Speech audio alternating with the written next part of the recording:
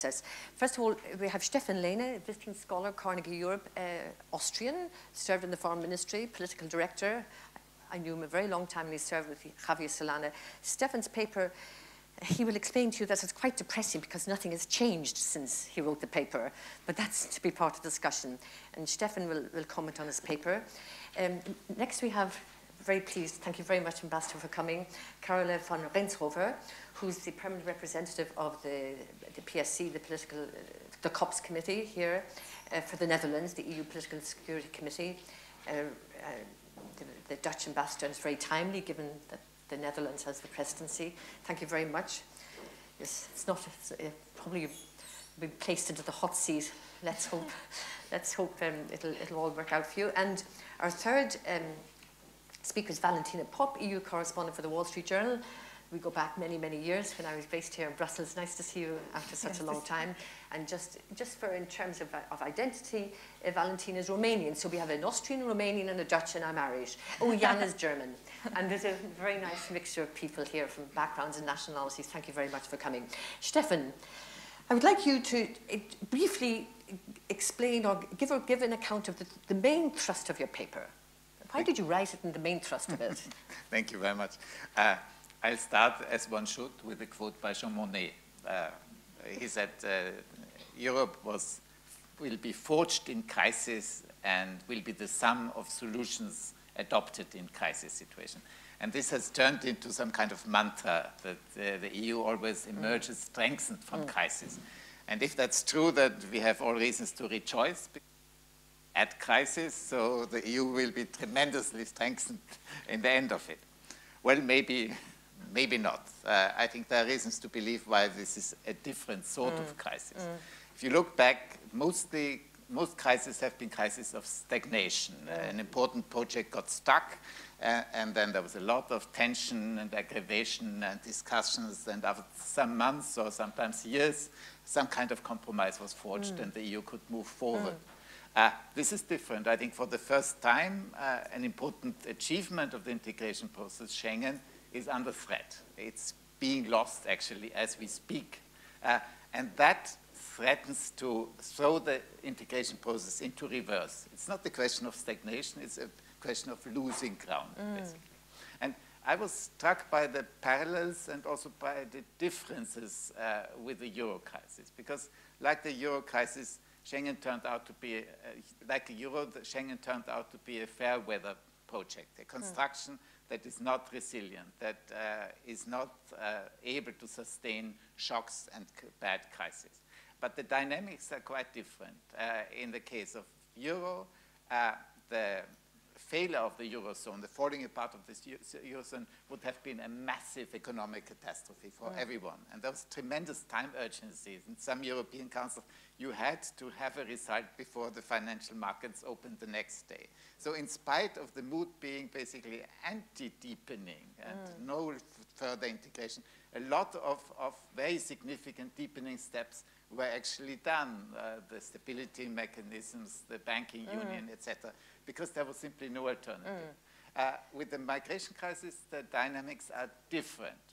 Obviously, also losing Schengen has a huge economic cost. There was a study by Bertelsmann published this week that over 10 years, the cost would amount to 470 billion euro, a tremendous amount. But this will come over the long term. Yes. At the beginning, there is some inconvenience, there's some cost, but everybody can live with that. And what needs to be done, the deepening steps, are very difficult politically to sell to your population, basically. So this is a different kind of constellation, and therefore it's quite dangerous. I have looked into the reasons why the EU has done so poorly over the past year, and I just very quickly go through some of them. One is that the crisis arrived when the EU was already weakened by the Euro crisis. The crisis has produced divisions, has, I think, reduced the solidarity among the member states. And when this new crisis struck, we were not in good shape.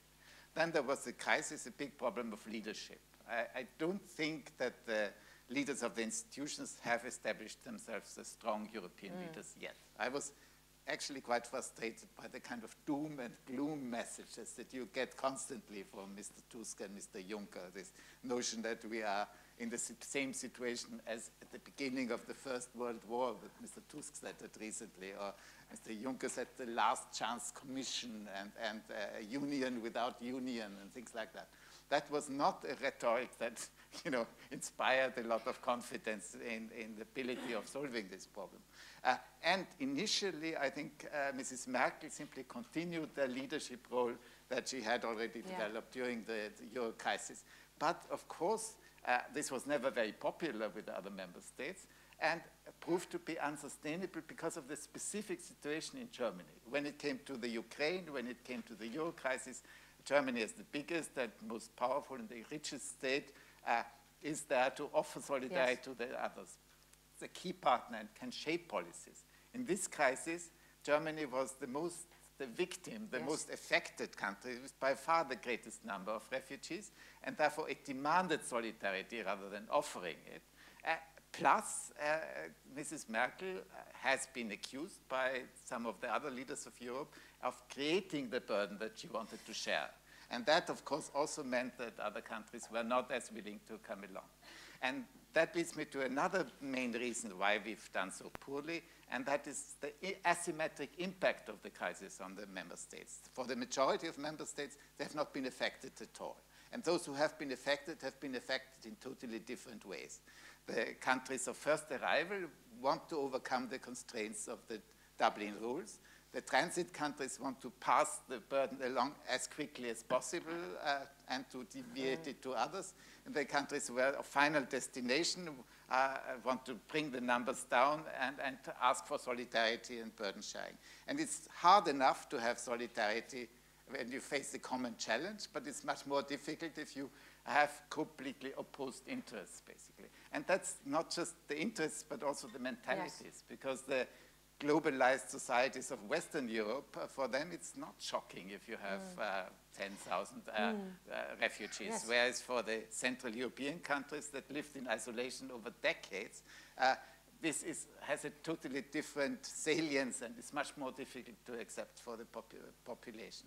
And then finally, I think this is one of the key reasons why we've done not well enough. I think the strength of the EU is to subject political issues to technocratic dialogue. And you continue as long as it takes until it becomes pretty unclear who wins and who loses, and everybody can live with the result.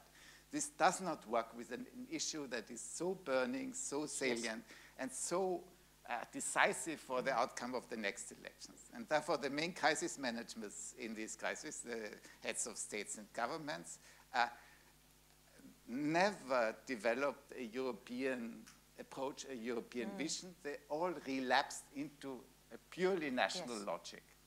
And it what proved how weak the EU is actually as a public space. The narrative was always fragmented on the national level. There was no common, even common discourse on this issue at all. Now, very quickly to my three scenarios. The first scenario is the ever looser union. You know, the treaty provision, Mr. Cameron fought so hard to get an exception from the ever closer union. And if things continue as they're going right now, he need not have bothered, basically, because we're already in the direction of basically becoming less and less integrated. I don't believe that the EU will dissolve like the Soviet Union or former Yugoslavia. That is quite unlikely for my mind, because there is sufficient strong economic interest that keeps the whole thing going. I think Madame Le Pen even doesn't want to introduce customs on intra-European trade. So there is some kind of resilience there that should not be underestimated. At the same time, I think there is a risk that the UK membership in the EU could be part of the collateral damage of the refugee crisis. If the referendum in June takes place against the background of the EU falling apart on the refugee crisis, this could be the decisive factor that strengthens the vote in favor of Brexit. But I think what is more likely is that the EU, the glue between the member states, the solidarity will will get even thinner, and the big projects of the Juncker Commission, for instance, energy union, cyber market, they will get stuck in this process. I think the quality of the implementation of legislation will possibly decline. I think it's a very bad sign if you have a legal instrument like the relocation decision, which is simply not implemented. It's devastating, and if this also leads to sort of spillovers in other areas. So I would think that in the longer term, the EU, a bit like the League of Nations or the Holy Roman Empire, will still be there, and the institutions will be there, etc. But the real music will play elsewhere. Coalitions of the willing, other institutional frameworks. It will simply become less and less relevant as a framework. The second scenario, very quickly, is sort of a mini Schengen. As I said, losing Schengen is a tremendously costly and counterproductive exercise. I would think if the EU, in the present framework with 28 Schengen countries and 22 EU members who are part of Schengen, does not get its act together, in my view, it is quite likely that over a time there will be a smaller group of countries that say we have to save what has to be saved, and we have to move on among ourselves. This was mentioned by some Dutch politicians, I say carefully. It was never a full proposal, but it was mentioned sometime in November, then quickly denied and taken back. But I do believe if things do not improve, the idea will come back. I think the notion that in order to participate from the benefits of Schengen, you have to abide by the rules and you have to show solidarity. It's a fairly strong argument, and it's sort of inescapable that this will come back if the EU as a whole does not get a grip on the issue. And it's done, it could be done the same way Schengen was created. Basically, the core could make a treaty among themselves, establish the rules, and possibly also establish institutions. I believe this would be very divisive in the European Union. There will be a lot of fighting back, etc. But I think over time it might stabilize again. It might actually be just a period where we have to move towards such a situation. The third option is, of course, the favorite option, and at the moment not the most likely one, is that full Schengen can be revived. I think Carola's job is basically to explain how this can be done, so I'd be very, very safe. I would just say that I do think it's not rocket science. Actually, many of the solutions are already, in a way, sketched out in the Commission proposals, ideas, and even some of the decisions that have been taken in 2015. There is no silver bullet. I think the notion that one single thing can resolve this problem is quite implausible. I do believe that Mrs. Merkel had put too many of her eggs into the Turkish basket, basically. And I think now more and more people realize that this is just one lever, but there are many other things that have to be done at the same time to bring this process to a control. I think at the heart there must be some kind of new deal between the countries on the external borders and the countries of final destination. And it must be based on regaining control over the external borders through national efforts, but also through this new frontier guard that the Commission has proposed. And then there must be some kind of burden-sharing mechanism. I think in the longer term, it's for me quite unthinkable that without some kind of burden sharing of refugees, financial but also relocation mechanism, you can have a sustainable solution in the longer term. But you do have to do many things too. I think this idea of bringing the refugees from the third countries directly in a legal way to the EU is also an extremely plausible outcome. Stefan, thank you for... It was too long, I'm sorry. No, it was needed, actually, to put all these complex issues into perspective. Just to remind everybody, League of Nations collapsed and so did the Holy Roman Empire. Hope the EU doesn't go the same way. One point on your mini Schengen, maybe it is a much smaller version of a smaller, closer union, a much tighter one. Maybe Schäuble might take might believe this might be a good idea. But since we have many of the Central Europeans here, they can no doubt explain why they won't implement. Valentina, would you want to pick up on what Stefan was saying? Yes. I would like to pick up on his points, especially why I see some problems with the mini Schengen, and I guess this is also why it was dropped, is because who will be in that group? Is it, you include France or don't you include France? Is Austria right now has some issues with everybody else. So, that's why the first point of the ever looser union, where you would have all sorts of alliances of convenience now and then, is actually a much more plausible scenario than the one where you have a defined core of countries that absolutely want to do more integration, because at this point it's hard to see who else, apart from perhaps Belgium and Luxembourg, but not even them, really want, I mean, this was evident in the Brexit discussions, that the countries who really insisted on ever closer union, apart from the European Parliament. There were very few, is my point.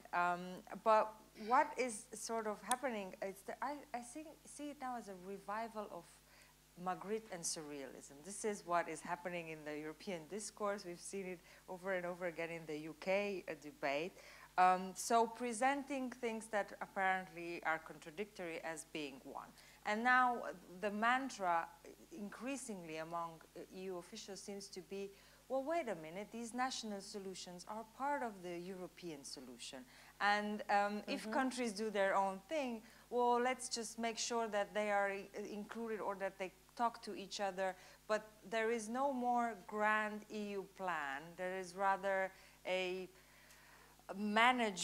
attempt to manage the various national plans, and even to do contingency planning for something that last year was seen as the thing to avoid most, is a humanitarian crisis, refugee crisis on EU soil. This is what everybody was avoiding last year, and now it seems to be the case that people think, oh, this will actually happen in Greece. Let's make sure Greece gets all the money needed to, and then the help to cope with this, because it's inevitable. So how did we get there, and where are we going from here is what I would like, I don't know, to discuss. Thanks for that, Valentina. It goes very nicely into what the whole implementation issue. Just one point, the national plans that you speak of, in fact, these are rather negative plans. I mean, they aren't plans. They are actually plans of resistance. Plans of resistance, and it's all very well talking about the nations or the countries should have a say, but it's not an input. The implementation has always been the issue since the beginning of this crisis, Carola. Yes. So now we can stop. But I mean, when you mentioned, Stefan, burden sharing or relocation, but how on earth is this going to be implemented given the present atmosphere among the 28 countries? Now, I agree with you, implementation is an issue. I'm one of those infamous bureaucrats who are behind the scene working on as you said, technocratic solutions, but we do that definitely with the real world first on our minds.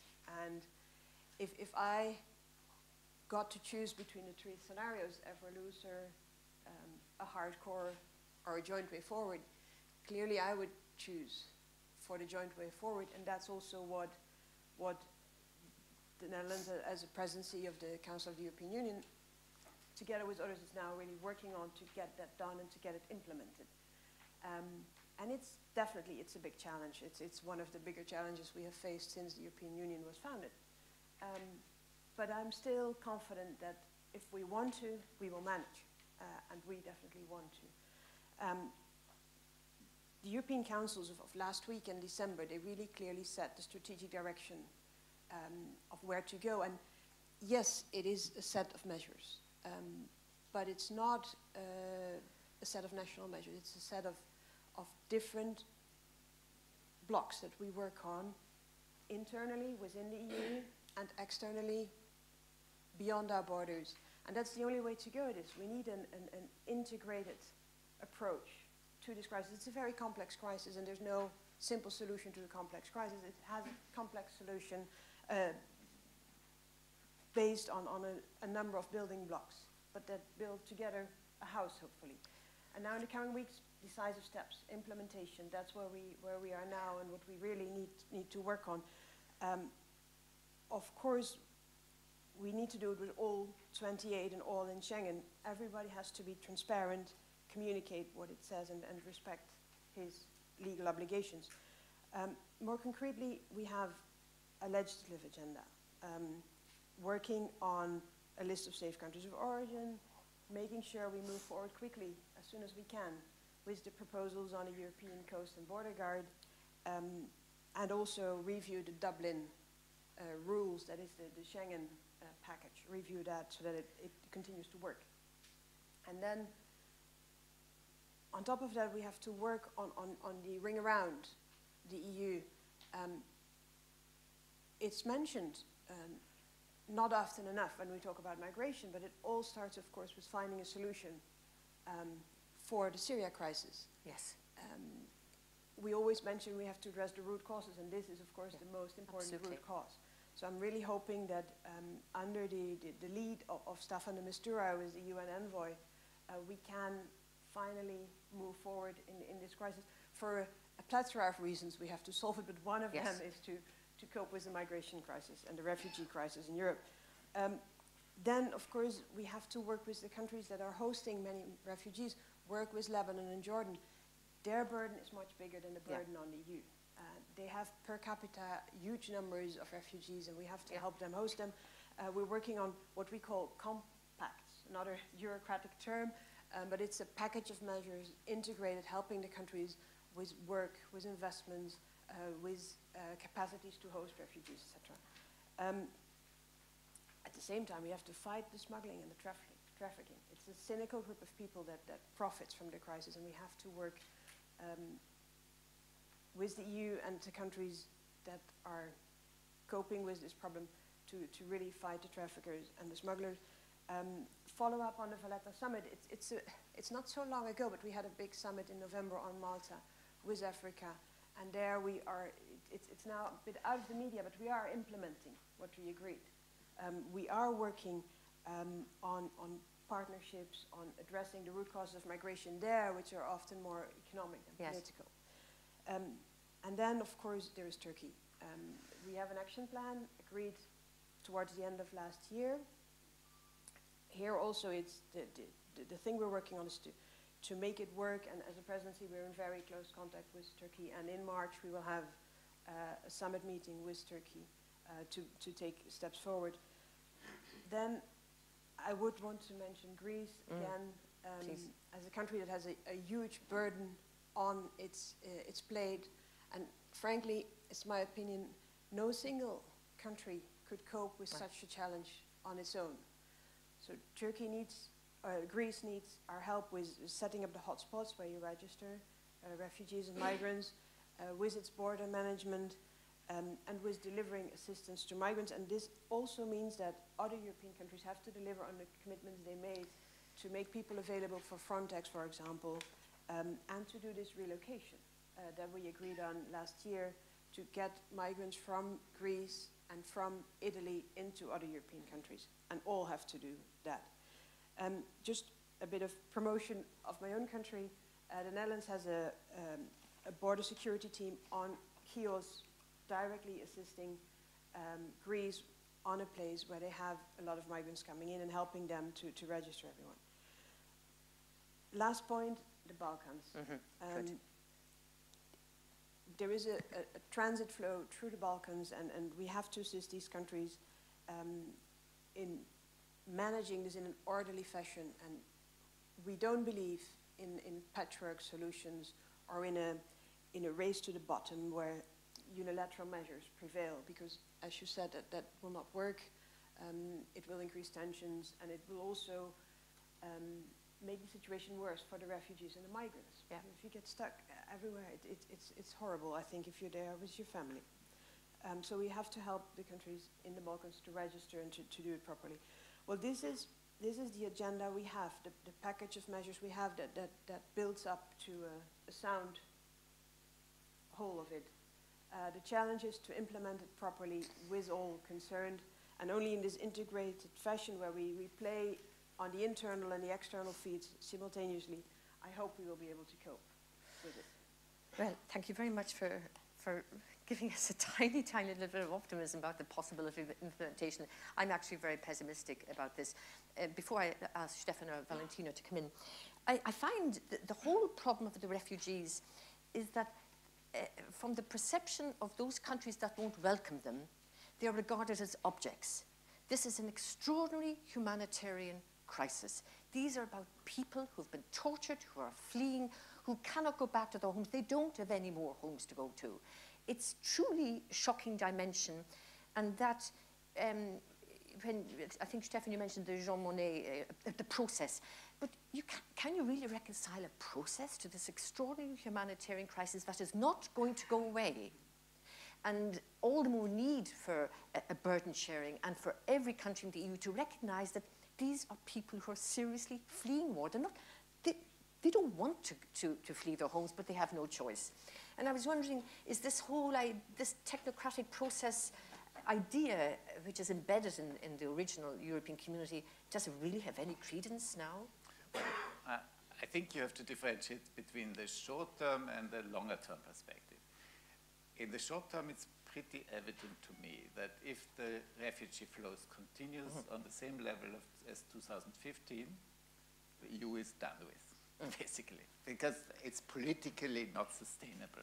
Of course, we can take another 1 million and 2 million, but the political systems will not survive it. What the EU, the refugee crisis is driving the polarization in the member states, basically. The mainstream parties are losing ground.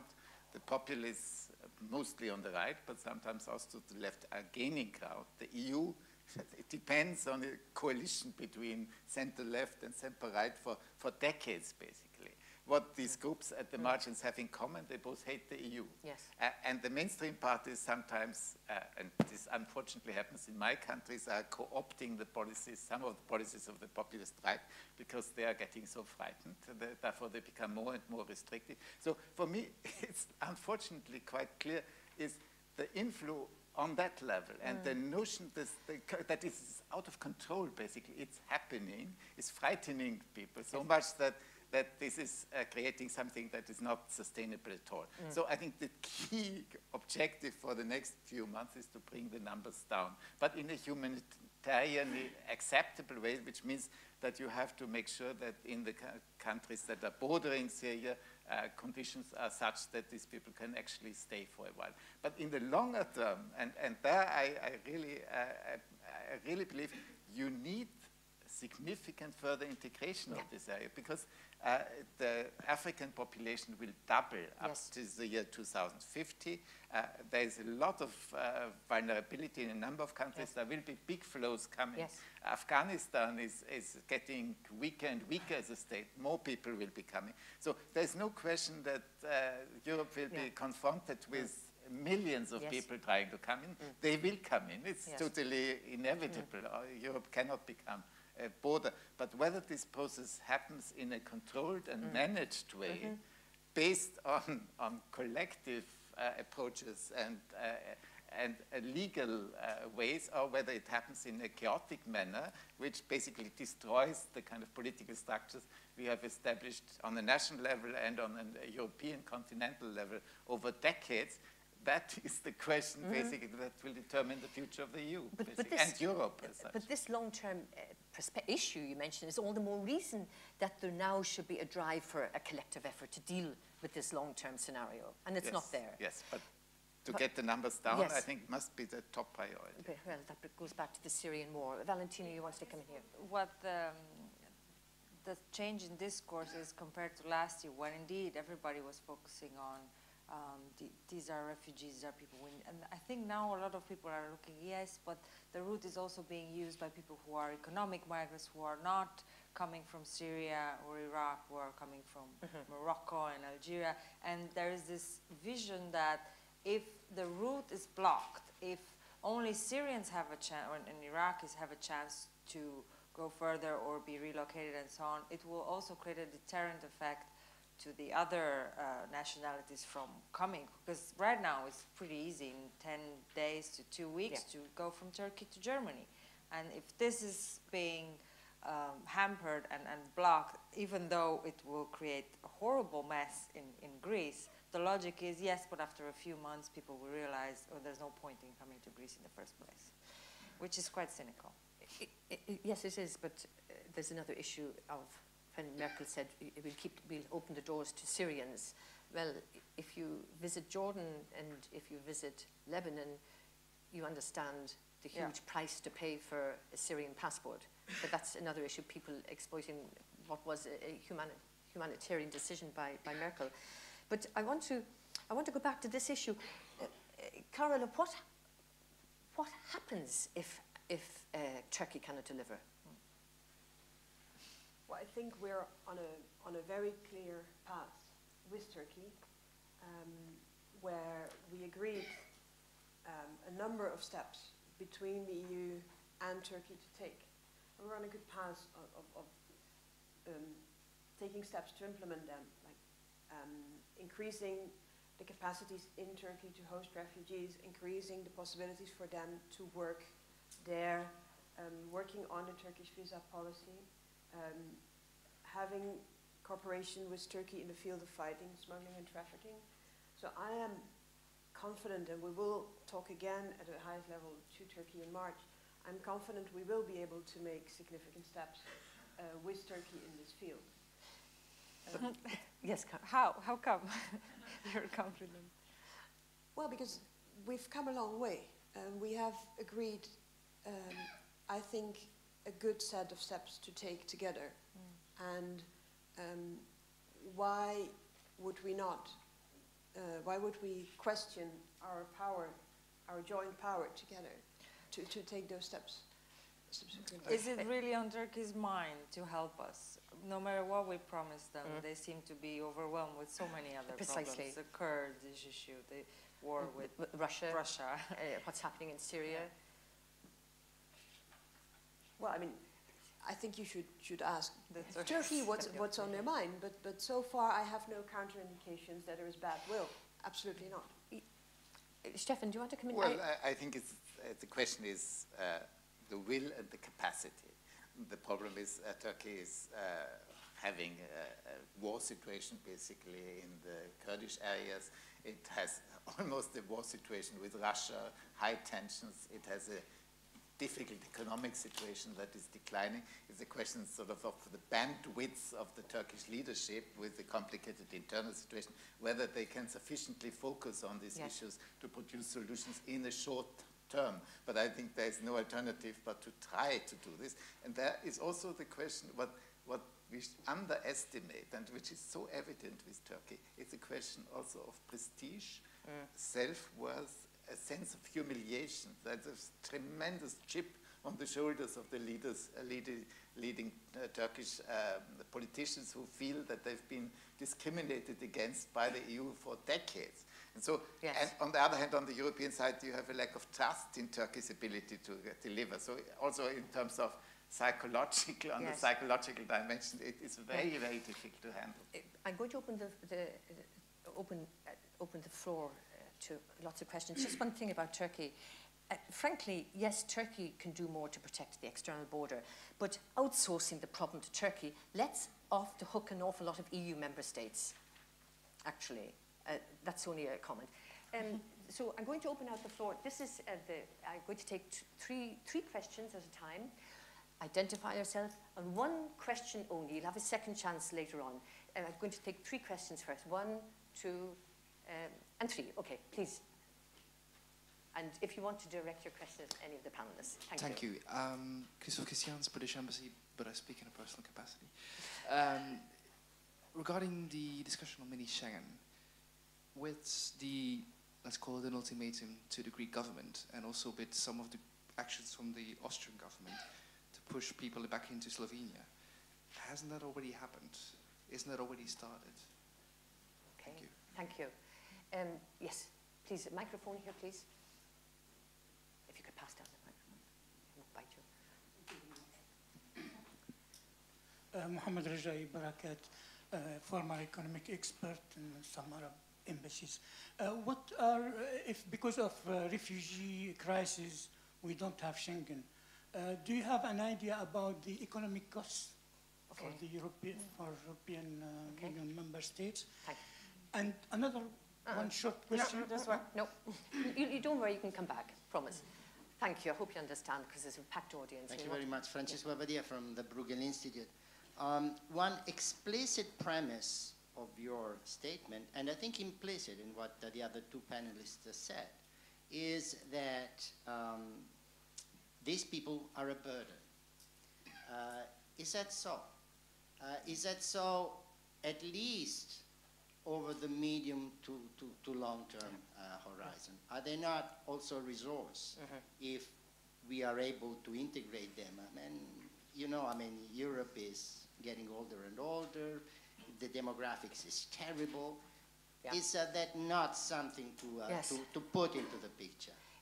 Three important questions: the burden, the integration issue, the economic costs, very important, and mini Schengen, does it already exist? Carola, would you like to take up any of these ones? Well, yes, maybe I will take the first question on the mini Schengen, because you already mentioned that this was linked to Dutch politicians as well. What we are working on is to keep Schengen afloat with all its current member states. And we feel that that's what we have to focus our work on, because that will be the best way to go about confronting this challenge. And coming back a bit to what you also said in your introduction, the whole core of the EU is about confronting challenges together. And that I hope we can keep in mind also going through this rather challenging issue this year. So I would say we focus on a full Schengen. And the coming weeks, as I think you indicated, sir, are also critical weeks to show that it's still working, that it's still effective. And of course, the legal agenda we have with the Border and Coast Guard package and with reviewing the Dublin regulation will help us to move forward with the whole group. All right. I hope you're right on this. We've got the burden issue and the economic costs. The economic, you mentioned the Bertelsmann study. Well, the last studies by Bertelsmann, and it has this tremendous figure of 470 billion over 10 years. There was an earlier study by a French think tank. It spoke about, I think, 7 billion a year. So nobody knows precisely, but everybody knows it's hugely costly. Yes. No, for the EU as such. But this is also a very important point that you made, that, of course, most economists believe that a considerable amount of immigration is absolutely necessary for the EU to regain its economic growth and also to pay the welfare systems in the longer term. There's no question that I think in Germany there have been calculations that they need theoretically 400,000 people a year to maintain the balance between the working and the non-working population.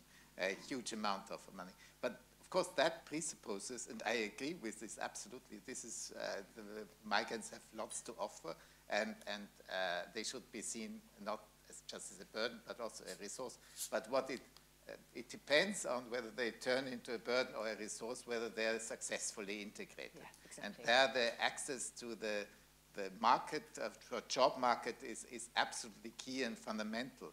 I've seen figures from Scandinavia that it takes 7 years for refugees on average to enter the job market. And that is a very long time. And if millions arrive every year, then you have the risk that this is not handled correctly. And what we see at the moment in Austria and Germany is there are lots of people sitting in camps and doing nothing for months and months and months, and that is not improving their ability to contribute to society. So the question is, if it's too much and too suddenly, then you create parallel societies, lots of people of very frustrated and angry individuals who are will be a burden in the longer term. So the question is, it has to be handled in the right way. What is interesting is, of course, that Europe is the continent that has seen the greatest outward migration, I think, from any continent in the world. And I think between the year 1880 and 1910, about 30 million Europeans have moved to the United States. So we are now on the receiving end. But for a long time, we were on the sending end. And of course, the United States is structurally in society the more capable of absorbing immigration than we are. It's an important point, and we have some. I'd like to hear your views if you beside the Bruegel, our Bruegel colleague. I mean, one forgets that Germany took in over 12 million after World War II, and of course the economic rebirth. Yes, there was. Well, some couldn't. There's still a huge Polish-speaking of German backgrounds. They still speak Polish in the western parts of Germany, and of course. Many did go back, but many stayed from the former Yugoslavia, and they did integrate. There's been success stories in Germany and in Sweden and in Austria as well. Valentina, sorry for keeping you waiting. To say that indeed it's a tremendous addition and it's a plus for the society. But again, the shock of arrival can be tremendous and just not the capacities of a country can be totally overwhelmed, like it happened in Sweden. So when Sweden decided to put up border controls and to basically refuse people from coming in was when they had over 3 months, one of their interior minister said that they had so many unaccompanied minors and families with children arriving that they would have had to set up 1,000 classrooms every week, and that's just not feasible. They can't do that. And of course, then we come back to the issue of sharing the burden equally, but then what if these people don't want to go to some other corners of Europe? You can't also force them to do that either, so it's a bit of a catch-22. Well, this is experience what my Czech friends tell me, that when they did accept refugees in Prague, for instance, as soon as they could, the refugees wanted to go to their own diaspora, mostly Germany, but also they tried to get to England as well. So it's very, very complex now. Another set of questions. One, two. Actually, I've got to be fair. 1, 2, 3, please. Yeah, introduce yourself in one question. Thank you. My name is Ulla Slettens. I'm from Norway, if I may say so. I wanted to have comments from the panel on the issue which concerns me a lot. Why have we actually ended up in a situation where there seems to be so much lack of trust in European solutions? We see that national interests prevail when many of the member states prefer not to send their resources or channel their resources and people through European instruments, but actually nationally think that it is a better solution to staff borders and build fences or deal with the situation at hand without going through Brussels. Why have we ended up in this, where many of these countries that actually are of that opinion are those that have profited maybe the most, both in terms of economic growth and assistance for transformation from Exactly. Brussels. Thank you very much. Please, the gentleman with the beard. Yeah, my name is Mikhail Zolyan. I'm Carnegie Herford Fellow from Armenia, and being from Armenia, I want to raise the issue of the Eastern Partnership. I mean, part of the Eastern Partnership program was about visa first facilitation, then liberalization, and eventually the countries of Eastern Partnership were supposed to become part of the larger European space, at least in terms of people's free movement. So does the whole refugee crisis mean that we have to forget about this perspective, at least in the short-term perspective? Yeah, I'm glad you mentioned perspective if they ever had one. But thank you. This gentleman here was over here, and then we go on to, if that's okay. I haven't put you on the list. Thank you. My name is Mark Bentink. I'm a former Dutch diplomat. I'd like to recall one dimension which I think has been absent from our discussion until now. That's the dimension of identity, because I believe that the core is basically, it's about identity. we live in the age of identity politics. And it seems to me that we must bite that bullet somehow at the national level and at the EU level. And only then will the technocratic approach, which is necessary, fall into place and become less impotent as it is now. Thank you. Can I don't want you to, what do you mean by identity? Who we are. Okay, fine. As Europeans or rather than as a collection of nation states? I just, in order to frame the question. Christian, Muslim. Oh, I see, cultural identity. Okay, I just wanted to make sure I understood. Thank you. I wanted to make sure I understood the context of the question. Okay, we have the three Eastern Partnership perspective. I hope this, we'll see what happens with the answers. The identity, clearly the cultural identity we're talking about, and the, yes, well, the trust in the European solution. Three very easy questions. Valentina, I think you go first this time. You can take I want to like. take the trust in the European solution. I think there was a bit of a miscalculation last year in the first place. Of course, when you look at the Eastern and Central European states, you say, well, you benefited from all these structural funds. Why don't you take in refugees? I think they were willing to take in refugees as long as this wasn't seen as some cooked up solution in Brussels where you have some mathematical formula that divides up people and say, now you need to take 361 and you need to take this and that. That was when the whole thing broke apart, and this was a strategic mistake from the European Commission. I think that it didn't go into including them more or getting some understanding of how they would get on board, and just by bullying them, they will just dig their heels even further. So we are on this collision course. I think what the Dutch presidency is trying to do, and then the new concept of, well, building blocks, and if you're better at border management, why don't you focus on border management? And other people are better at negotiating with Turkey, let's do that. And others maybe are willing to take in right now more refugees and to preserve at least the appearance of a union. So kind of clusters of different interests. Carola, how does that sound? Yes. Let's meet Stefan. I'm happy to hear you to refer to the work being done in blocks and being one package. I think I have to agree with you that we all see how the trust among the general public in finding European solutions to crisis has eroded over the past years. I don't want to go into the why. That's too political maybe for me to comment on. But what I would like to comment is that this is a chance for us to regain that trust and to do it right. And one of the ways to do that is to deliver on the demands of the population, which is to manage this issue properly for all, both, I think, European citizens and the refugees and the migrants. If I can answer the question of course, on the Eastern Partnership. Yes, please. Eastern Partnership, you all know, is a partnership between the European Union and 6 countries to our east.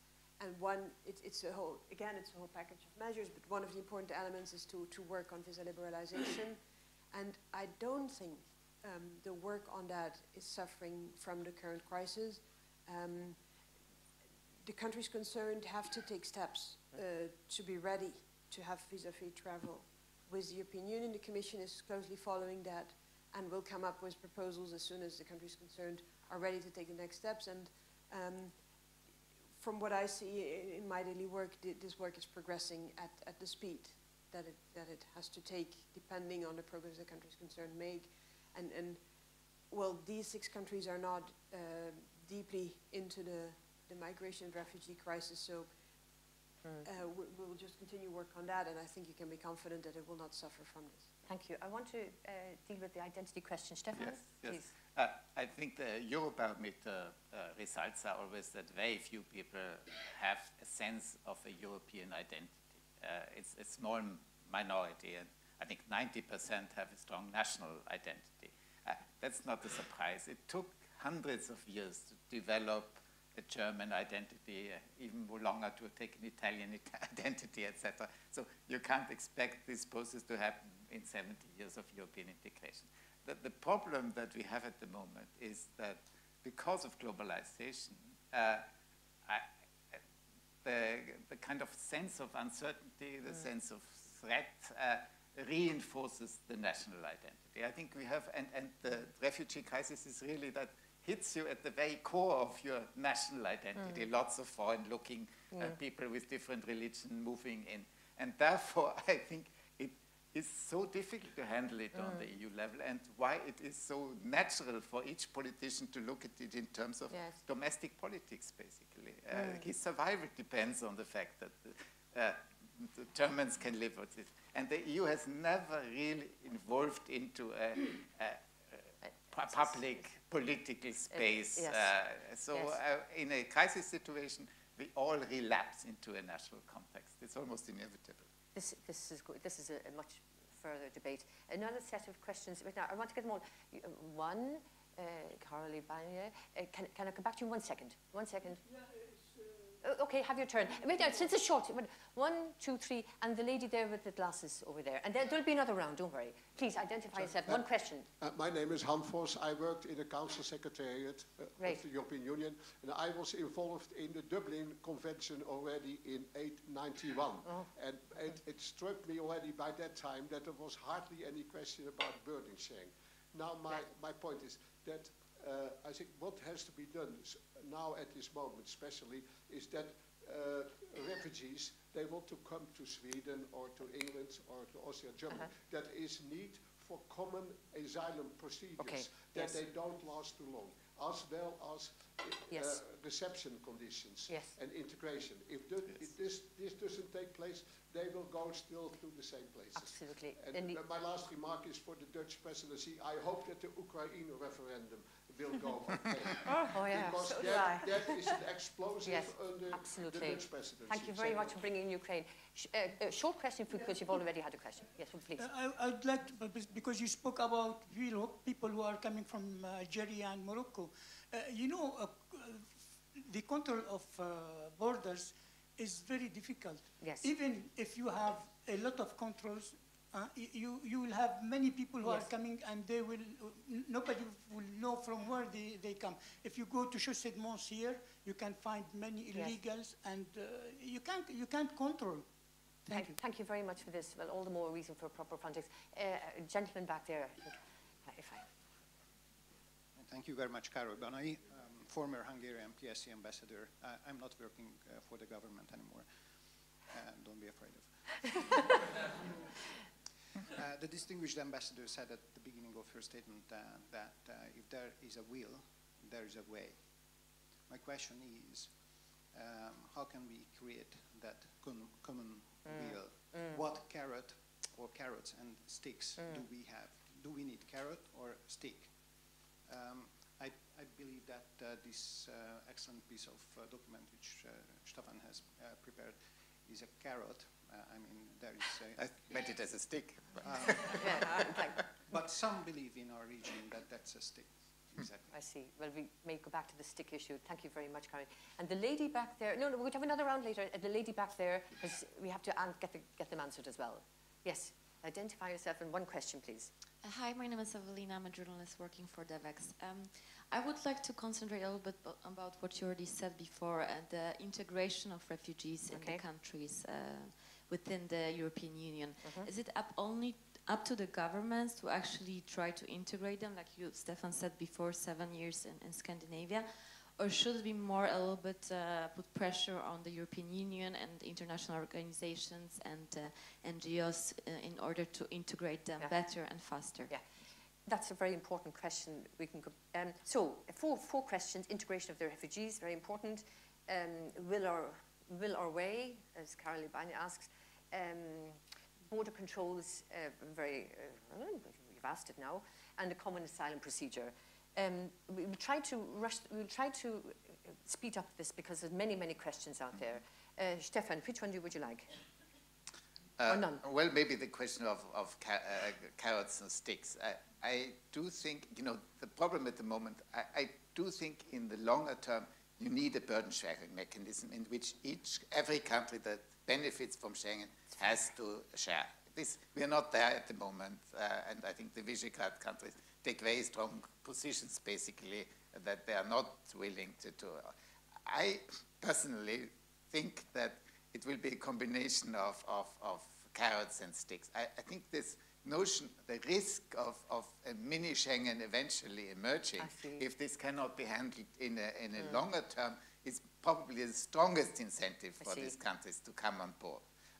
This has to be handled in a correct way, in a diplomatic way, but I think ultimately, for me, it's inconceivable that the burden rests with quite a few countries, and whereas every other country continues to benefit from the system. I think this basic unfairness has to be removed. Yes, and the fact that, thanks, Stefan, the fact that you mentioned the lack of a common asylum policy just confirms Stefan's paper, actually, unfortunately.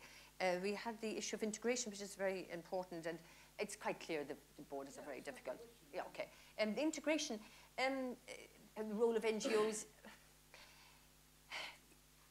I have my own views of integration, please. I'm the moderator. Valentina, would you like to? Well, where to begin? I think, first of all, for Germany, what happened over the New Year's is exactly the Cologne incidents were exactly what shouldn't ever have happened. And for Ms. Merkel's policy of accepting and looking in the long term, looking at exactly at what we can integrate these people and they will be helpful for our economy, we need workforce and so on, well, was a stark reminder of what difficulties lie ahead in terms of cultural clash. Well, yes, but unfortunately the Cologne events have been equated with the refugees coming from Iraq and Syria. Right. And those, the women that were assaulted, they were assaulted by North Africa. That's a story of the authorities turning a blind eye to what has been happening at Cologne over several years. I think the issue of integrating, I think you're getting at something different, actually.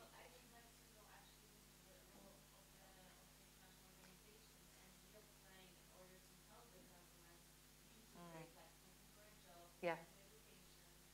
I think they're doing a lot in Germany. It's extraordinary. I live in Berlin, and I cannot tell you, really, I cannot enumerate the number of thousands of voluntary organizations and individuals helping every single day, and thankfully the state is out of the way. I mean, they're teaching them German, they're bringing them to the dentist, they're interpreting, they're translating, and the schools, of course, under the aegis of the various city authorities, are taking in children and making big efforts to integrate. It's going to be a very long-term policy because Europe is very bad at integrating. And whether or not you bring in another bureaucratic level of NGOs and others, we don't want a competition between NGOs either, but we need what is needed is a clear long-term policy of integration. Next round of questions. There was one back there. I went back to 1, 2, 3, 4. Actually, oh yeah, I'm sorry, I forgot you. 4. You're on the list. We'll take 4 short questions. Your name, Thank you very much. My name is Zoltán Nagy. I'm the current Hungarian ambassador to Belgium, the bilateral ambassador. So I do work for the government, but don't be afraid anyway. No, shy note. Yeah, a very simple question. How do you see the relationship between the public opinion's view on the migration crisis, the overwhelming view in the press, and what our political elites are representing? So how do you think the sync between these 3? Thank you very much. Okay, with the first question. Now, the second question was over here, please. The third question was there, and the fourth question was there, right? My name is Christina Nord from the Goethe Institute here in Brussels, and I do have a question because you were talking about the polarization, and I had the feeling that your only measure against polarization was to reduce the influx of refugees.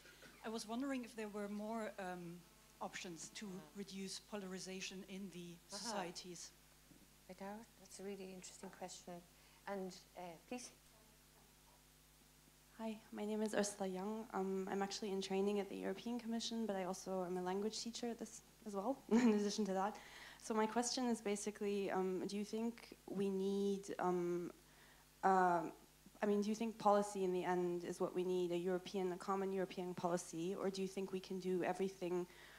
Because we actually organized an event 2 days ago on this exact topic, and we heard good success stories of Dutch mayors integrating refugees, of a Slovenian mayor who is himself of African origin who did a great job as well. And so on a local level, there are communities that are doing very much. And what are your opinions? Do you think we need a common European policy, national policy, or are local governments in each country, is this enough to deal with this? Wait a sec, a common European policy to deal with what specifically? I mean, basically one rule for which would apply to all member states. One rule in terms of how sharing out the refugees? Yes, well, I mean, burden sharing as such. Okay, and also, I mean, basically my point of view is, so what is the best solution? Okay. The best solution to the refugee crisis, is it A, European level policy, B, national level policy, or C, local communities, NGOs, what she was mentioning earlier as well. Okay, So that's clear. Thank you very much. And the gentleman has been very patient. Yes, you. This gentleman here on the front row. Yes, thank you. Alexandre Bedoc from the European Youth Forum. I listened carefully about what Carola said at the beginning, and I really believe that there's lots being done right now to address the crisis and also the multiplication of all the summits. But there is one question that strikes me, is that why so late? Is there nothing that we could have anticipated? I mean, we have many signs. Yeah. The premises of the Syrian war is not from yesterday. We have seen Turkey and Lebanon taking a lot of refugees. So are we not, like, is it not really late, and does this not show lack of political willingness? Yeah, thank you very much. We were discussing this just before we assembled here. You know, the writing was on the wall 2-3 years ago. Just repeat the focus. Out of zinc, how to reduce the polarization, very, very important question.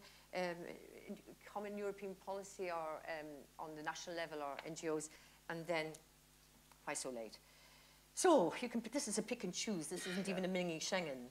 Well, on the polarization, because that was directly directed to me. I think the polarization happens for many reasons. I think part of it is the outcome of the economic crisis. It has to do with globalizations. Government cannot deliver on their campaign promises anymore because the decisions are out of their hands. It has a lot to do with inequality, the sense that large parts of the population are losing out, they have little perspective, and it has to be dealt with on all that level. But in many countries, and my own is a clear case, the xenophobia is, the fear of refugees is probably the most potent instrument by these parties to be exploited to get broader traction in overall society. And therefore, I do think that unless the sense that this process is out of control and these people are coming, this fear, you know, in some parts of Austria, people are starting to buy weapons, which is totally crazy. But this lack of control, I think, is the most traumatic aspect of the whole thing. And if lots of people are coming in, but this is a somewhat organized process that is handled by the institutions, by civil society, etc., in a overall correct way, these fears will go away. But the sense in Austria, I think it happened 3 times in the summer, that thousands of refugees just overwhelmed the police and streamed across the border. I think that was the moment when something in society just broke, basically. Valentina? Just on that, I'm just wondering if this was not also the novelty of the phenomenon up until now, last year. I mean, in countries like Croatia, they suddenly, from one day to another, they had thousands of people coming in, and of course people start, you know, had fears of who are all these people. I'm wondering if the politics of fear, in a way, can last, because certainly at one point people will also realize, well, wait a minute, these are people like you and me, you know, why do we have to respond with such a fearful reaction to this? And the more you get to engage, the hope is at least, the more these messages of difference and xenophobia will also disappear. Or also maybe people will realize these are no solutions in the end. Because people come anyway. And Carola, why so late? Why so late? Why so late? Which you touched on in some ways, but I'd like to hear what you say on that. Yeah, thank you for your question. I think it's a very fair point. Because, I mean, next month it will be 5 years since the fighting in Syria broke out, and we could have seen it coming. maybe not in this measure, but you could have seen the risk. And it's a question that we ask ourselves as well. Why don't we anticipate more and take action earlier?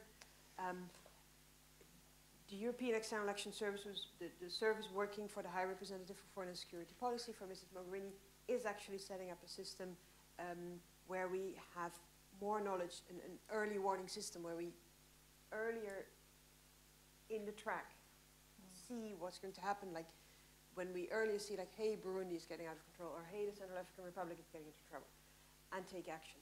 The point is, I think that it's difficult for politicians and publics to take the right steps before things happen. And that is a difficulty that we have to cope with, and we just have to make sure that once a thing happens, we act as quickly as we can, that we are prepared, and that hopefully we see things coming and act quicker in the future. I wanted to reply quickly to the two Hungarian questions. Sir, you asked about carrot and sticks. I think there is a third thing, which is conviction, to convince your partner. Whenever you're in a negotiating training, what you learn is a policy or a compromise holds, not when you force your partner into it, but when he is convinced or she is convinced of that you have to go down that way. So I'd suggest you get together afterwards and you convince each other of the way forward. Yeah, in some way, we haven't quite dealt with your answer, but it's maybe touched on it. It was just how you. Yes. Absolutely. It pinches exactly. Absolutely. Just an example. So I'm working in climate right now, and at the Mayors Adapt litigation, where different mayors of Europe basically get together and find common solutions. Yes. So, and it does work. I think this is a communication between. This is a communication issue. Yes. I think we can actually find solutions to the crisis. I think there is a way of. Well, it's important what you say on this, because maybe one of the big problems of this shocking crisis is the lack of communication or unilateral decisions or member states being told what to do. Another round of questions, please. First of all, this lady over here, and Roy will be number 2.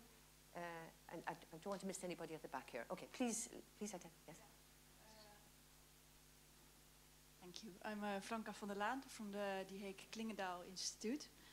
I was wondering, thinking about this early warning system Mrs. Mogherini is installing, is at any level in the EU, is anybody dealing with the worst case, with Mr. Lehne's worst case scenario? Because we are all putting our balls on, of course, trying to solve the European Union and to realize the best case scenario.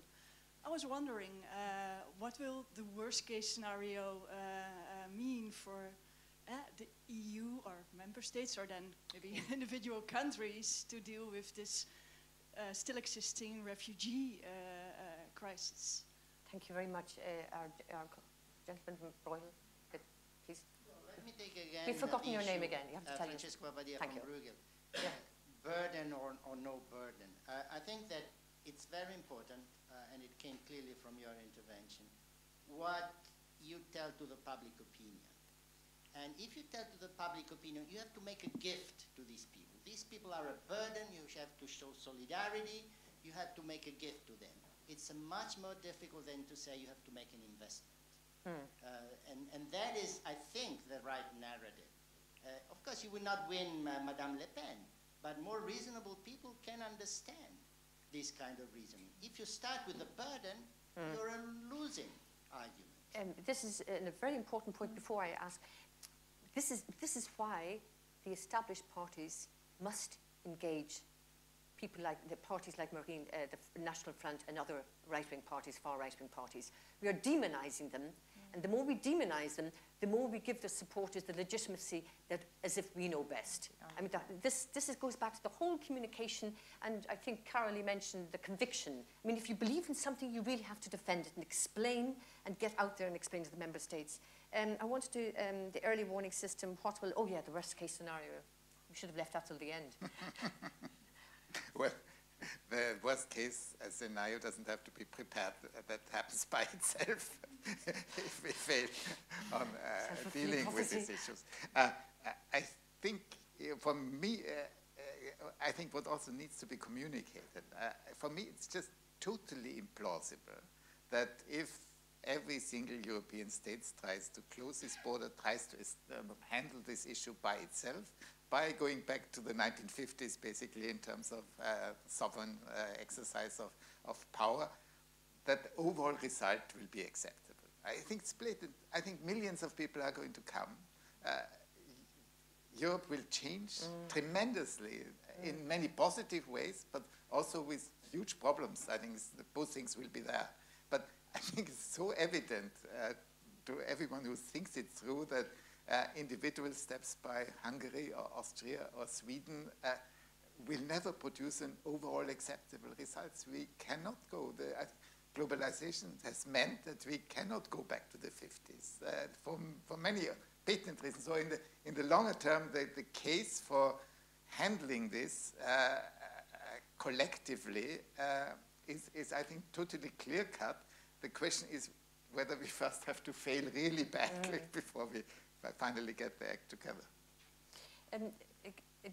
Your issue of the investment vis-a-vis the burden, I mean, this is a crucial selling point, I suppose. But on the other hand, it feeds into Stefan's description that this refugee, it's not a crisis, the refugee era is here to stay in some ways. And we haven't even yet seen the impact of climate change on the Sahel. Valentina, you wanted to come in here? No? I would like to, nobody's mentioned in any way the role of Angela Merkel. And it would be very interesting if anybody's any questions or want to raise whether her unilateral decision was wise or whether there's now such a feeling, a backlash against her. I mean, the big question is why, the big question is the Visegrad countries and other countries sort of now, how would you say, getting their own back in Germany because it led over the Ukraine crisis, and Russia, and Euro crisis, and so Merkel got the solidarity for all of this. But when it comes to the refugee issue, because she welcomed the refugees, the other countries said, well, you know, sorry, this is your problem now, and she isn't getting the solidarity she expected. I mean, isn't this terribly damaging for the whole idea of the solidarity ethos of the EU? I mean, this is one of the bedrocks of the EU. Well, you know, you had this alliance of the willing of about 11 countries that had a whole series of meetings, sometimes also with Turkey. And I think now it's called the alliance of the unwilling, basically, yes. Because Mrs. Merkel lost one ally after the other, basically. The Swedes introduced the border controls, then Austria is now doing its own Balkan strategy. So unfortunately, as a European leader, you need followers. And at the moment, I think the problem is that Merkel doesn't have followers. And unfortunately, and for me that is very frustrating, is that the European institutions that are supposed to be the givers of impulses, the leaders, etc., are really failing on this issue. It's not surprising to some extent because in the area of home affairs and justice, most of the competences are still with the member states, and there is not enough of a firm acquis, and the Commission is not as strong as it is on trade policy. But I think it was probably always a wrong idea that this could be managed under a German lead, even without the French support, basically.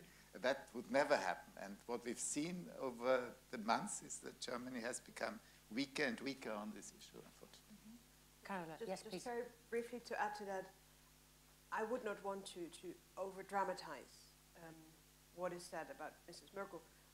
There is, from the European Councils where she participates, a clear agreement on what we're going to do, and she has regional elections soon. So she's under attack because it's almost elections. And I think that's part of the explanation why the attack is so strong, that this is an election debate, and then hopefully the debate will lead to an election result, and then afterwards, you mean it will be better after the election? It's part of the discourse in Germany that you would normally have in the run-up to election. Well, I wasn't really getting at that. I mean, she's beleaguered by her own party and the Christian Social Union, but I was actually getting how the member states see her and how they've criticised her and how they have, in some ways, demonised her. There's been pretty nasty caricatures coming out of the Polish press, and remember how the Hungarian press has been covering Germany and Merkel particularly. Remember the Greek press, how they covered Merkel and Schäuble during the Euro crisis. But there is this, it's not even residual, there's this open resentment now of Merkel. It's not the Germans, that's my impression living in Berlin, and I see that Mrs. Merkel is more and more beleaguered and essentially alone at the top. I don't know if this is the impression of anybody here, but it's not a particularly pleasant situation, particularly since Germany supported EU enlargement for the Visegrad countries and all the other countries in the region, and now she's getting there's some sort of payback time. It's very strange. Well, if I very briefly, I think the German hegemonic moment happened during the Euro crisis, when it was the ultimate sort of backstop and guarantor of the Euro surviving. But this was always a bad system. It created a lot of anger and frustration in some of the southern countries, debtor countries. It weakened the institutions. I think it probably damaged the German-French relationship too. And it's not normal for Europe to be led by one country. And at the beginning of the refugee crisis, this sort of carried over because she has established herself as such a strong leader in the European Council. But as I said, because of the kind of asymmetric situation that now Germany asked for solidarity rather than offering it, she was much weaker in getting everyone to follow these lines. But I do firmly believe that this is, Germany will not solve this crisis. We have to have a stronger group of countries. You have to revive the German-French relationship. Yes, absolutely. To develop sustainable solutions. It cannot be left to one. Yes, but that's not until 2017. And if I may add, the European Commission, who should be the proponent of all these ideas on how to solve various issues, including the migration crisis, the Commission has been strongly German-led, influenced. I mean, I don't think Ms. Merkel could have wished for a stronger ally than Mr. Juncker, but unfortunately, he has not gathered the support of the others. And then the question is, shouldn't the Commission also come up with its own ideas, maybe that are not so German-centric? And no offense to our Polish colleague, I mean, I mean, are you British? Oh, no, you're British. All of them. All of them. Brexit and Polish. Yeah, you're saying that's okay too. Let me get on with it. But about the Polish, yes, and we have a problem with Donald Tusk as well. I mean, Merkel and himself got on very well, and then Tusk did a 180 degrees turn. I mean, it's been very, very difficult. But this is what power and politics is unfortunately about. Quick intervention, very quickly. And then we're going to wrap it up. No, but about Merkel and the refugees. You want to support her? Yeah. Good. No, go on. During, I think it was 6 months ago, many economic responsibles in Germany, they said that they need 6 million refugees. And Mrs. Malmström, when she was commissioner on internal affairs, she said in SEPS, the other side, that we need in Europe 20 million workers during the next 20 years. Well, we've touched on the contradictions. It's all about it, Zinc. Well, it goes back to our Hungarian question. We've touched on all the burdens and the investments. We still haven't resolved the problem of implementation. There's been a very, very lively discussion. I want to thank particularly Carola van Rijnsoever for coming here and willing to give the Dutch presentation. Valentina Pop, I know you have to go, you're rushing back. Thank you very, very much for coming. And Stefan Lehne, who gave a fantastically succinct presentation of a highly complex issue. His paper is there or you can download it on the website. Thank you very much, and a great audience. Oh, and there's food behind the screen. Thank you very much.